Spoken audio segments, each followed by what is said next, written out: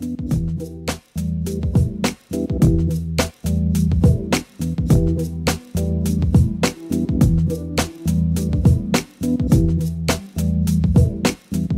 greetings, my name is Brother Nia from the National Association of Black Supplementary Schools here on NABSS TV, and I am interviewing the MEaP. Yes, MEaP. Yeah, Yes. I'll break down the meaning of MEaP, Academy Education Centre. Yeah. So MEaP, it stands for Making Education a Priority. So Nice. that came out of a conference in 2013 set up by Manchester Metropolitan University, which was looking at how the university could improve the aspirations and attainment of the local communities around the campus, the new campus that was about to be built then. So the communities came back to me, I was one of the conference organizers, and said that after hearing about studio schools and cooperative schools and free schools and arts-led specialist schools, they were more interested in supplementary education because they were already delivering supplementary schools. So they said to us, how can you help us with our teaching and our delivery? And that's how we set up MEaP. So MEaP is a consortium of African-led supplementary schools across Greater Manchester. Okay, and your name is? My name is Ornette Clennon. Okay, and who are the other personalities involved in setting up this school? Yes, so we have Esther Oludipe, Dr. Oludipe, Amber Abisai, and Henry Nigufa, and Jamuke Quadri. Okay, and how long has the school been running? We've been running since 2013, but we were constituted as a CIC in 2015. Okay, and so what are the low points in trying to set up the schools? I know it's not an easy thing to do. So what are the low points you had to go through to set the school up? Yeah, so for us, because we are a consortium of 4 schools, the low points were really about the schools harmonizing and some of the personality issues involved. So we've had a few personnel changes and in fact changes of school over the years, because that's just been really hard for some schools to understand the need for cooperation and coming together rather than kind of trying to be individualistic and doing everything themselves. Yeah. And what are the high points of setting up the school? The high points for us actually have been landing with the right people and coming together and working in harmony. So coming out of that sort of long tunnel of strife and stress, we've actually arrived at a very, very stable team, and we're all kind of pulling in the same direction now. Excellent, excellent. And currently, are you in premises? Do you have premises? Or... Yeah, we do.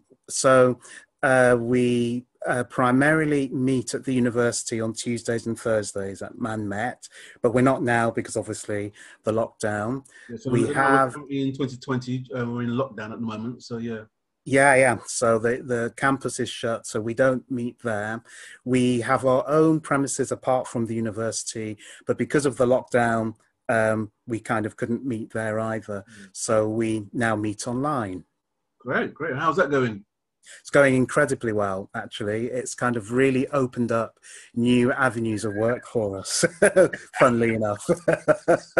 I mean, for me personally, I know I was suspect for a lot of parents as well, but a lot of the supplementary schools dotted around the country, having to go online has actually benefited them. Because I mean, 2015 was the year when austerity cuts. Yeah. Now, a lot of supplementary schools just lost their funding partially or completely. I thought that would be the time when supplementary schools would go online. I thought that would be the next stage. But it didn't happen. They still struggled to maintain the premises. But lockdown has literally forced it upon us. And schools are thriving. Yeah, yeah, I have to say the situation for us up here is that we are thriving. So, you know, we are now developing a homeschooling service. So we already had an after school provision and we registered with Ofsted and got that all working. But because of the lockdown and the situation with our communities and COVID, we just wanted to give our parents a proper alternative. So we did go through the process of setting up a free school. So we got as far as working with the new schools development program and going through the application with them. But there's so many hurdles. Yeah, Yeah, I yeah. tried as well. And you know, if your local authority isn't prepared to support you, you're not going anywhere. Mm. So we kind of tried to work. So we have 10 local authorities, 10 boroughs, and we sort of tried to kind of get into 5 of them, and none of them were interested. None of them were really prepared to support us. So we kind of had to go to our plan B and look at opening up an independent school. Mm. And then once COVID hit and we were forced to really sort out decent, really high quality online provision, then that's just opened the doors because we don't really need to think about providing a building for an independent Yeah, school. We can actually all do that the online. trauma that goes with it. Yes, Exactly. and the Yeah, expense as well. exactly. So the government is just about to, they were supposed to in September this year release a program for accreditation for online providers, Mhm. which would give them the same status as an independent school and give them an actual school role. So we're kind of waiting for that to materialize. I think we're just going to do it and become a government recognized online provider and Excellent, then move forward. excellent. That seems like the way forward for you. Are you still going to entertain the idea of a full-time school?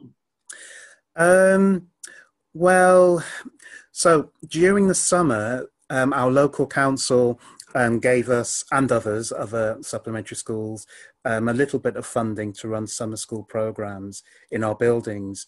So we've invested in making our buildings as safe as possible in terms of COVID.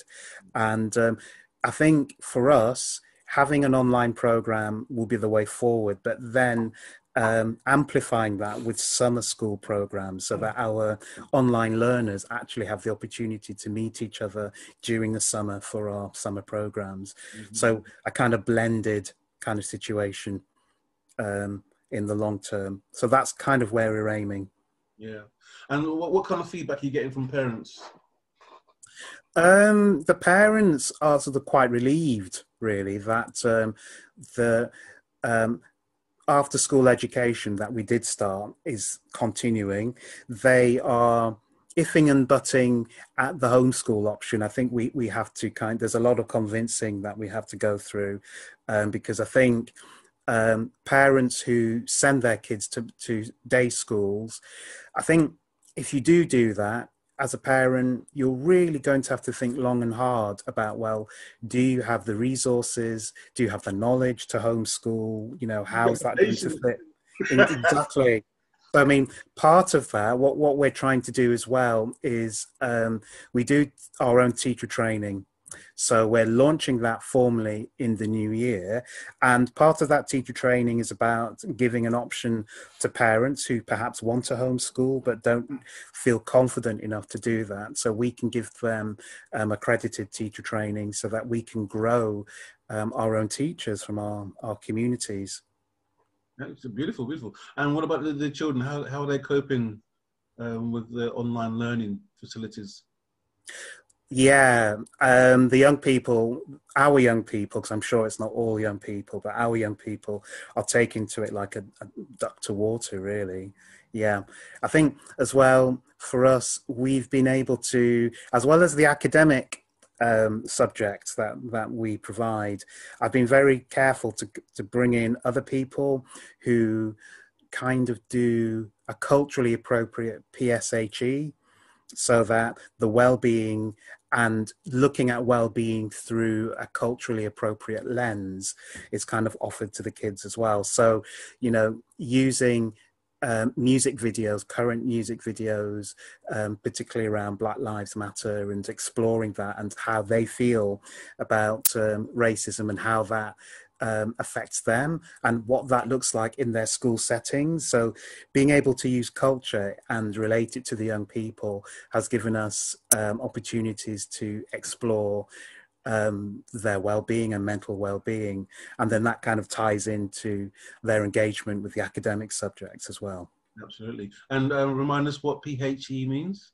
Oh, sorry. So personal, social, and emotional health education. Yeah.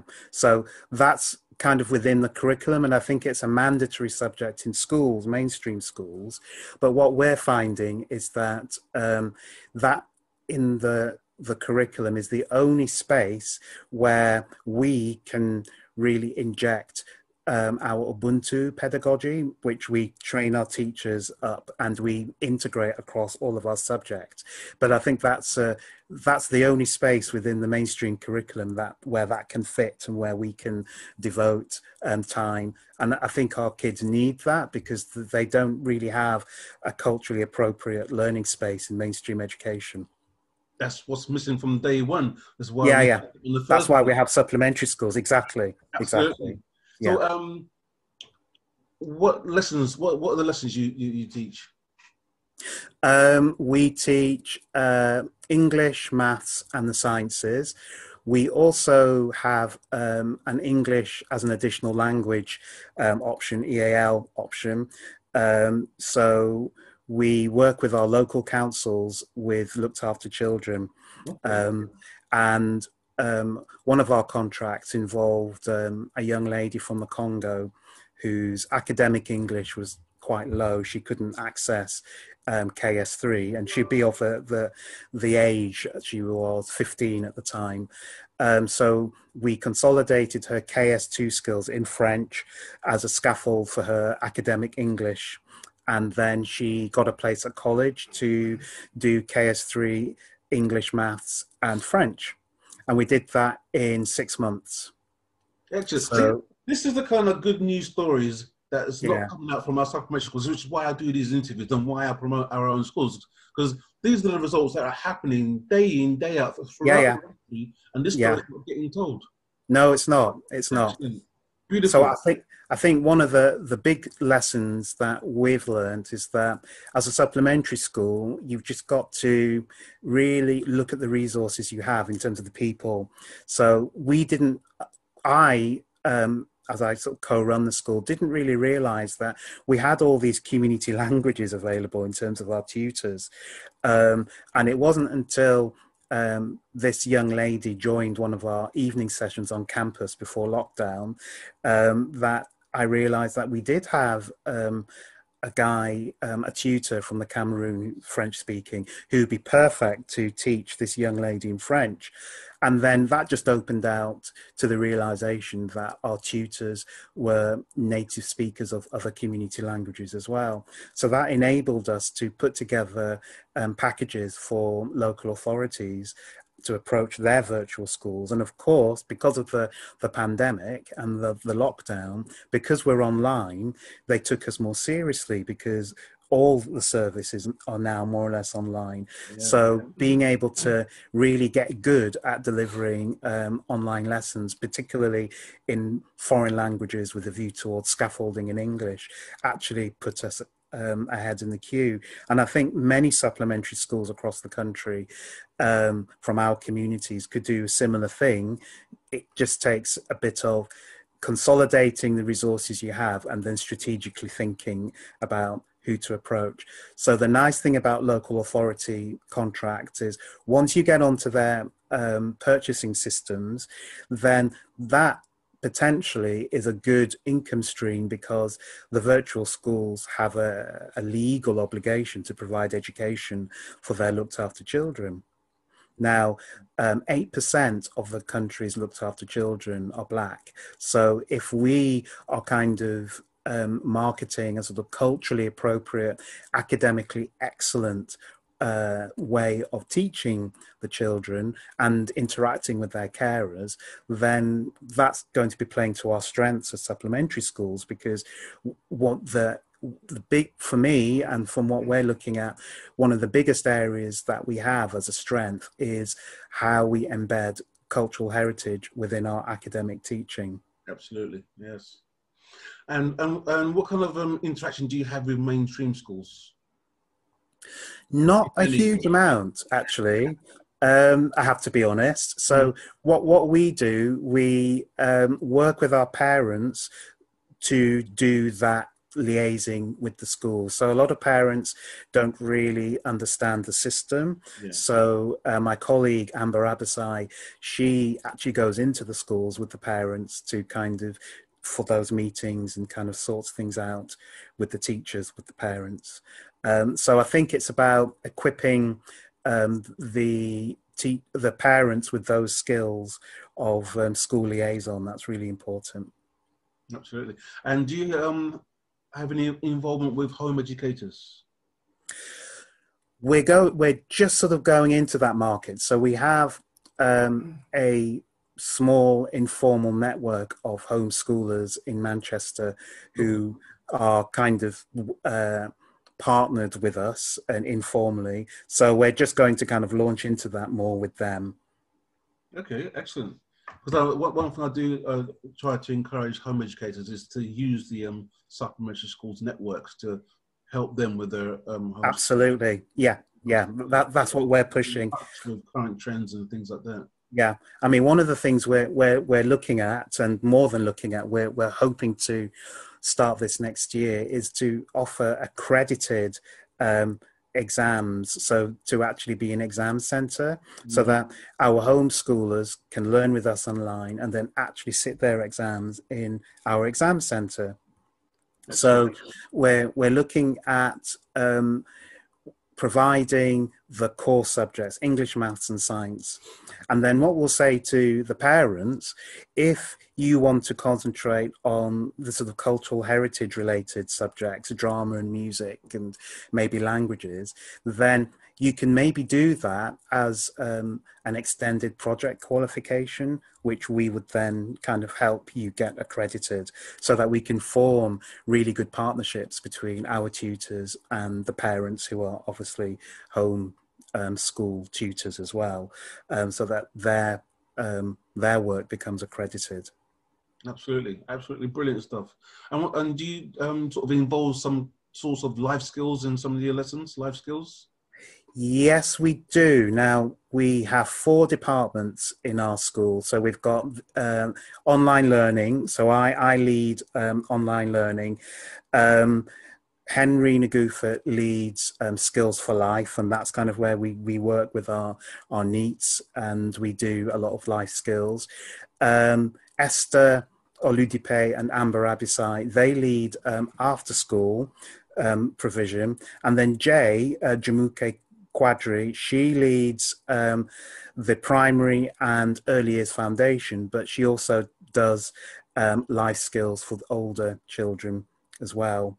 So yeah, so the nice thing about the pandemic, it's not really nice, but it is what it is that because we went out of this.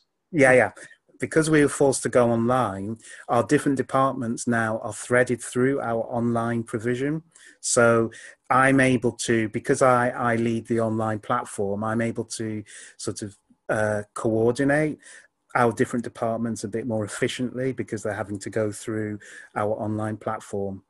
And that's kind of strengthened us, because it means then that there's been a lot more collaborative work between our departments than before. Brilliant, absolutely. Every time I do these interviews with the supplementary schools, there's always amazing stuff that comes out of it. And I keep on saying to especially our black businesses, we need to support our own supplementary schools, because we do. The support from government is either very non-existent, and we have to support our own, because the system works. Yeah, it does. Prove that the system works. So what is the problem? Yeah. Do you have any support from the local businesses up there in Manchester? We're trying, but no. So Henry, who also is in charge of our enterprise relationships, he's trying, but no luck. And I think I think that's partly our fault, partly, as in 20% our fault, is because I don't think we as supplementary schools are quite as business minded as we need to be. Yeah. So businesses need to know that if they're going to support us, there's going to be a kind of return on their investment. Yeah, And but the return on the investment there has to be the children. yeah, but they don't quite see it in that way. We do, but they don't. And unfortunately, I think we just have to kind of get our heads around the bottom line, the bottom figures that they think about. So for us, in terms of our business plan, because we've been forced to really look at where our income streams are going to come from, how are we going to manage our resources in order to tap those income streams, I think we're in a better position to attract some sort of sponsorship from our local businesses because we've been forced to look at, so we can say, well, look, your return in investment, apart from the progress of the kids, is going to be X amount. But Yeah. it's taken us all these years to get to that stage, and it's only taken us since the pandemic. We just had to cut everything down and think again how we were going to deliver our services and prioritize. Yeah, absolutely beautiful stuff. So, Ornette, thank you very much for your time. Again, these interviews are just showing the fantastic work that's going on in our community that we all need to embrace and fully support. So, Absolutely, yeah. Ornette, Yeah. Clennon, thank you very much for you and your team, what you're doing up there in Manchester. Keep the fire burning and keep in touch. Yeah, definitely. Well, thank you so much for having me. You're welcome. Take care, my brother. Take care. Bye-bye.